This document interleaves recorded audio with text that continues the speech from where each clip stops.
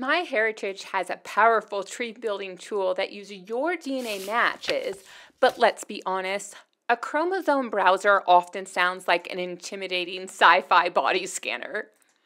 However, we don't live in the world of Star Trek, but we do have amazing technology that today I'll walk you through using plain English. Join me to discover the MyHeritage Chromosome browser, how it works, and most importantly, how you can use it to understand your DNA matches without making false conclusions. Let's start at the very beginning. A chromosome browser shows you exactly where on your DNA you match someone else. Not just that, you match where. Think of the visual graphics as a highlighter that marks the segment of DNA you share in common along specific chromosomes. There is a numerical data behind the graphics that pinpoints the location more precisely, but the graphic browsers help you see what the numbers mean. So what do the colored bars that you see on a browser mean? Each bar represents a segment of DNA you and a match inherited from a shared ancestor, be it a parent, great-grandparent, or someone more distant. Thus, a chromosome browser confirms a relationship. Ultimately, you must know what you're looking for to ensure you don't incorrectly interpret your results. Before you can start understanding the MyHeritage Chromosome browser, you have to access it. To open a browser on MyHeritage, go to any DNA match and scroll down the list. Click Review DNA Match. Under the Shared DNA Matches section, scroll to the Chromosome Browser area. Notice the colored bars, broken down by chromosome, and then a list of matching segments. Here's a bonus tip. If you want to compare more than one match at a time, click, then manually add up to 7 matches. Each segment is labeled with a chromosome number, a start and end location, and the size of the shared DNA in centimorgans, or cm for short. The bigger the segment, the more confident MyHeritage is that it's real, and you'll find the most recent common ancestor. Here's a quick rule of thumb. Over 15 centimorgans will mean a good chance of a true match. Under 10 centimorgans, that's maybe noise. It may be an ancient DNA match, and so research those with caution. But that also says under 6 centimorgans, it's not usually worth your time unless you're feeling machinistic.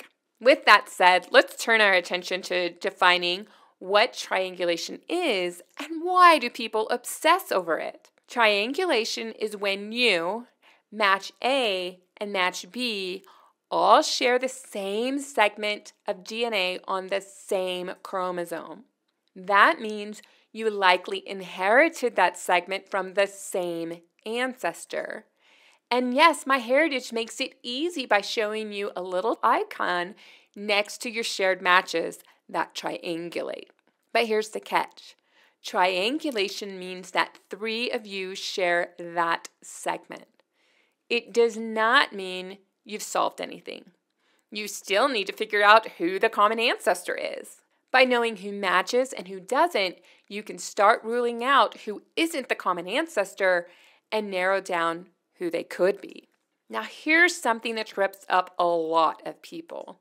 You might open the chromosome browser, compare yourself and 2 matches, and see 3 colored bars stacked right on top of each other. Same chromosome, same spot. So you're thinking, this has to be a triangulated segment. You might be wondering, why don't I see a triangulation box or label? The short answer is, triangulation means your matches also match each other on that exact same segment, not just you. In this case, both matches share that same segment with you, but they don't share it with each other, and that breaks the triangulation. But unless match A also matches match B on that same segment, there's no triangulation. MyHeritage checks that behind the scene. If the third leg of the triangle isn't confirmed, it won't show you the box, even if it looks like it should. So always trust the triangulation box over what your eyes think you're seeing. The chromosome browser only shows one bar per chromosome, not separate strands for your maternal and paternal DNA. So when you see two matches overlapping on the same chromosome, they both match you, but you don't know which side of your family that segment came from. And if match A is from your mom's side and match B is from your dad's, they're not related to each other and they're not matching you on the same copy of that chromosome. That's why there's no triangulation, even if the colors stack up. So the bottom line is this. Triangulation only happens when all three people share the same segment on the same chromosome copy, meaning all three must be related through the same line. The triangulation box confirms this behind the scenes, so if you don't see it, don't assume it's just missing. It's doing its job. So when should you actually use the chromosome browser? For the most success, use the chromosome browser to confirm a hypothesis. Do you think two matches are from the same family line? See if they triangulate. See if they match on the same segment. Isolate segments by side. Do you have a known maternal cousin or a known paternal one? Use those known matches to label segments as mom's side and dad's side. Use the browser to spot people who share the same segment. That's a clue that they're part of the same genetic line. This concept warrants another video, so stay tuned for when that one is released. Let me leave you with a few final tips about what not to do with the chromosome browser. Don't assume everyone who shares a segment is closely related. Don't waste your time on segments under 6 centimorgans. Don't expect the chromosome browser to tell you the answer of how you're related. It's a tool, not a magic wand. Instead, save your sanity and build out your genetic family tree by picking one mystery match you want to figure out. Look at who else matches you and that person. Check for triangulated matches using the triangulation box icon. Open the chromosome browser for those matches. If 3 or more people share the same segment, you have a clue. Then go back to their trees and see where they overlap. You're not solving the identity with the browser. You're narrowing down the field. The MyHeritage Chromosome browser is a great tool when you know what to look for.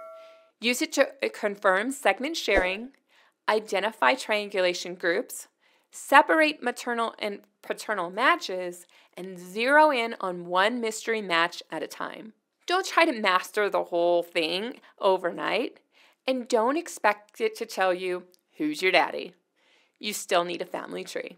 If this video was helpful in demystifying the chromosome browser, click the like button so more people can find it. But if you have a question or an aha moment, drop those in the comment section below. And if you want more plain English DNA tutorials like this, hit subscribe so I know that you enjoy this content.